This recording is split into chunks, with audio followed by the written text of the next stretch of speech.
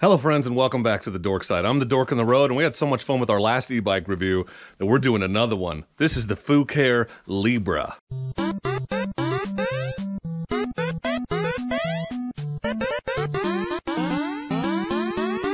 I'm the Dork on the road and I want to be your internet riding buddy, so please consider subscribing. This box just arrived from Fucare. This is the Fucare Libra full suspension electric bike, and it has a carrying capacity of, I'm not joking, 400 pounds. So even a large guy like me can still ride and enjoy this full suspension bike. Take gear with me, use the rack that comes with it, all of that. So pretty excited to get a look at this heavy duty e-bike. So we're gonna take it out of the box and build this bad boy.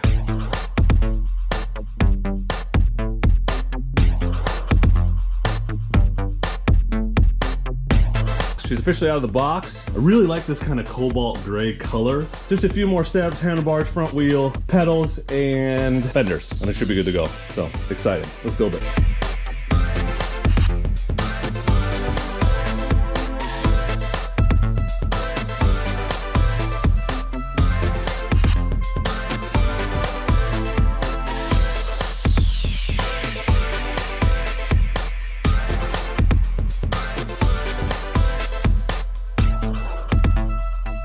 And there we are, fully assembled.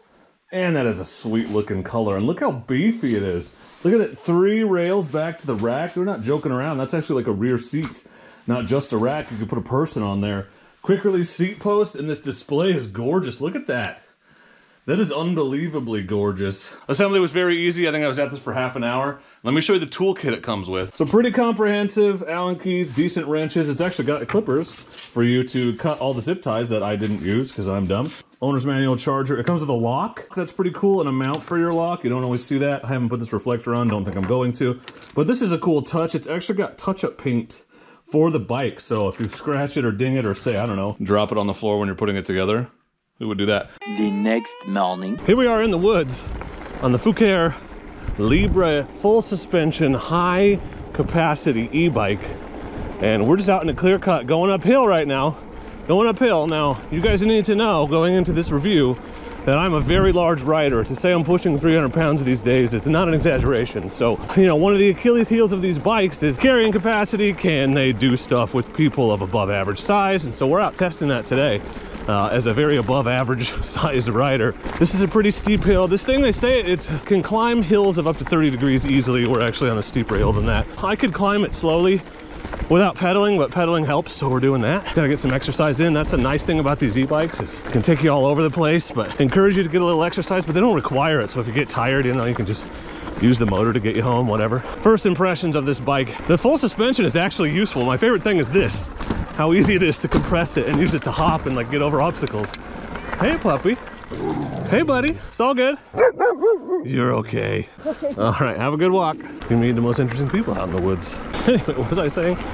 The full suspension, and I've cranked it all the way up. It is adjustable, so you don't get that often, but it's really easy to compress and jump and pop up over stuff. So, you know, for an off-road-ish bike, that is super useful because you never know what you're gonna come across, and it's nice to know that it's incredibly easy to on command, on demand, get that front wheel up and over obstacles, especially because the front tires are a little smaller on this.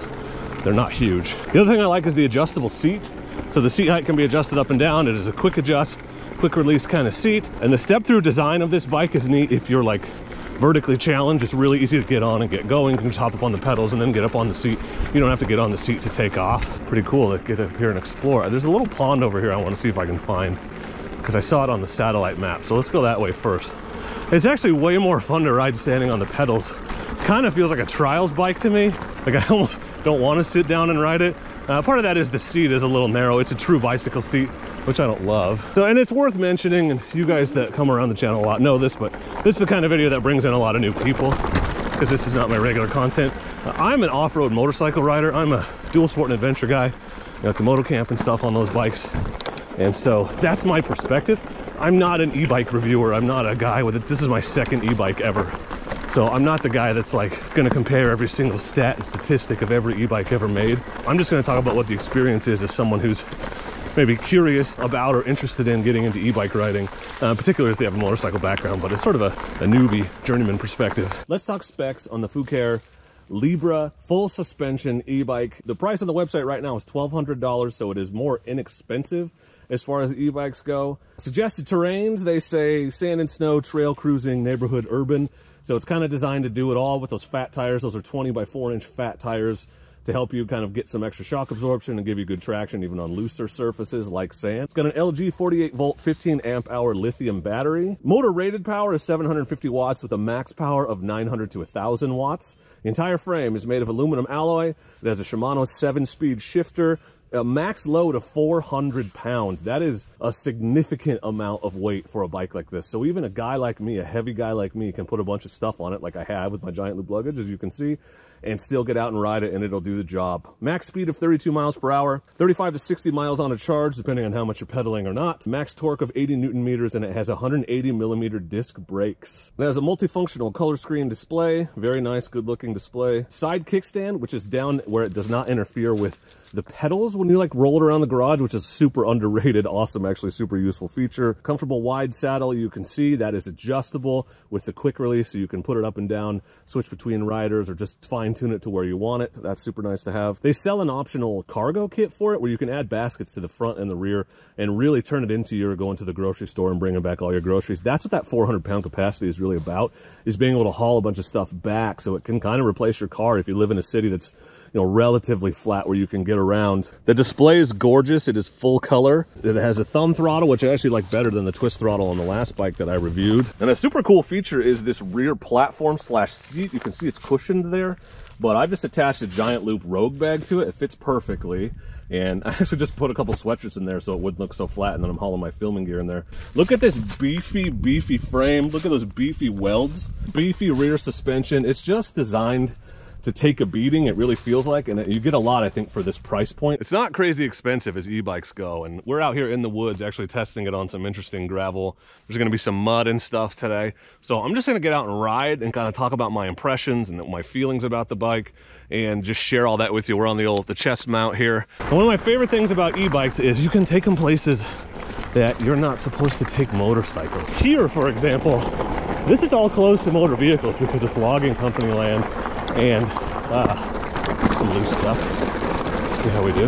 Yeah, brand new culvert there. But they don't care if you come up here and hike around, if you bring a horse or a bicycle, they don't care. It's just motor vehicles that are prohibited because they just don't want people dumping trash and starting fires. So motorcycles are technically not allowed, but here I am exploring an area I would not otherwise be able to explore.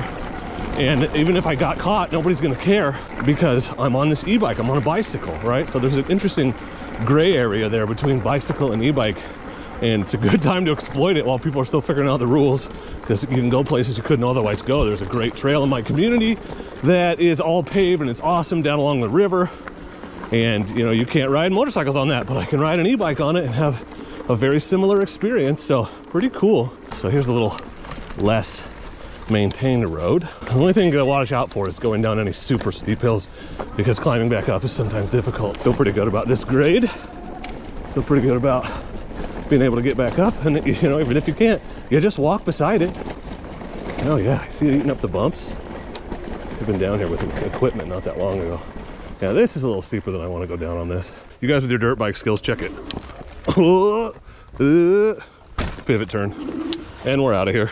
Things I like about it: low price point, capacity is unbelievably high. 400 pounds is crazy a lot for an e-bike, for a bicycle really. Build quality is stellar. I just look at the welds and the quality and just the weight and the heft of the thing, it's impressive. I really like the fat tires. I like that the full suspension, it's not just a gimmick and it's actually kind of useful. I mean, you're gonna bottom it a lot, especially if you're pushing that 400-pound capacity, but it's sort of designed for that. It's a short travel suspension. The bars are really good height. I enjoy that. I actually like these rubber grips even more than the grips on other e-bikes I've ridden. It's got fenders, so if you use it as your commuter or your get around town bike, you're not gonna get covered in rain or mud or whatever it is that you have on your way to work in your work clothes. It's got a decent range, it's got a powerful motor. 750 watts is pretty good, especially again at this price point. This is definitely priced like an entry-level e-bike, but you're getting a lot. Cons, I do wish the seat was a little wider. I don't love the look of the step through, but I understand the point of it. And you know, there's really no reason That's purely cosmetic. There's no reason why it's not good or why it isn't useful. It doesn't affect the stability or rigidity of the frame any, not with a beefy frame like this, but it's not my favorite design, to be honest. I really like the color screen. Well, they have been working up here. Yeah, so they are actively working on the roads up here. I absolutely love the idea of taking one of these to a rally like Touratech or Giant Loop. You know, you got room in your trailer or your truck, because it's not hard to keep them, to include them. They're not heavy, don't take up a lot of space. Full charge goes for a long time. And just have it to ride around the grounds and the terrain, you know, go over to the booths and the vendors and stuff. Let's go a little faster and see how it does. Yeah, that suspension, I'm sitting right now just to test it. Whoa, yeah, let's go downhill. So, you know, it gets around. And if it moves me like this, if it moves me, a large dude like this, you average people are gonna have no problem. You're gonna have a blast on this thing. It's gonna be like a rocket for you. So fun.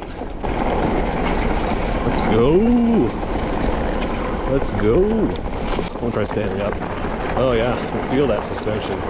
We're like stirring up a wake of disturbed leaves flying up behind us. It's awesome. So, you know, can you ride it fast? Reasonably fast. Suspension is actually helping. It's not bottoming right now. Oh, okay, there it did.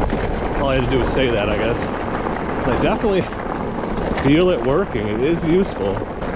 Look at that view. You can't see it on the chest rig, I'm sure, but it is there. Oh yeah. Let's go, buddy.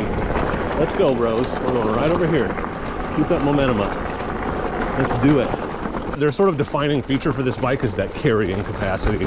And like I said, it is unusually high. Like 400 pounds is a lot to ask of an e-bike. And with the basket setup, which is actually really cool, and it's designed for it, so there's like 4 bolt holes on the front.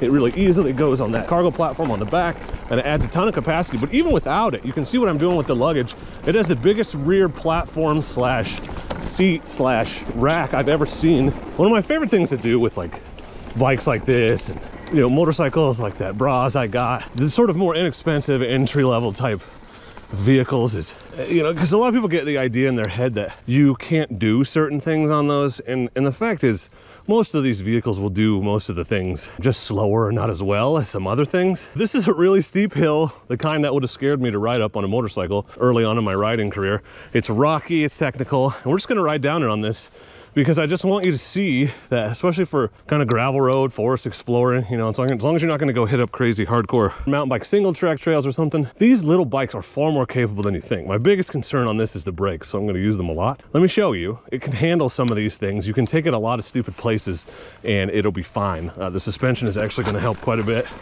on this, but it's not going to look good on the GoPro. I understand. That's fine, but there's a rut right here in the middle, like a rut crossing. Okay, let's get a little bit more speed. Yeah, and look, you can hear the suspension working and bottoming, right? But here we are taking it down this muddy, it's muddy, look at the mud, rocky, overgrown, abandoned logging road in the winter time. It's actually fall. You can do a lot on a bike like this. They're fun to play around on. They don't cost so much that you care a lot if you do mess it up. So I guess my final conclusion, here's a fun little section that requires a big rut crossing, by the way, and then a little step up. I'm sliding in the mud right now. Oh yeah. Not the best traction on these tires, but it's not terrible. It's not terrible. They're not exactly knobbies, but they did that just fine. Super capable, super fun, easy to throw around and play with, and take even cool places like this. It's not just for bebopping around town, but if that's what you want it for, if you want to ride to the store or commute to school, or, you know, and get to go places that motorcycles can't go, and basically have no transportation costs because you just plug it in, charge it up, and it costs almost nothing. It's a great option, something worth considering. And I would encourage you to take a look at it. Take a look at the website, which I will link for you, but I'm having a blast on this thing. Okay, here's another steep trail that I actually couldn't ride up. There wasn't enough traction, but let's see if we can get down. It's interesting how all the skills are the same. You know, shifting your weight, reloading the brake, you know, just going slow, technical, leaning the bike underneath you. All of that is the same. It translates back to bicycles, which I have not been a bicycle guy in a long time. There we go. We're out of the woods, literally. Overall, highly favorable, really fun. Big shout out and thank you to Fucare for sponsoring this video and sending me this bike. So if you've got any questions, leave them in the comments. But for now, and as always, I just want to say thank you very much for watching, and please do not forget to be excellent to each other. Oh, thank you. Excellent! I love bunny hopping this thing. Good times.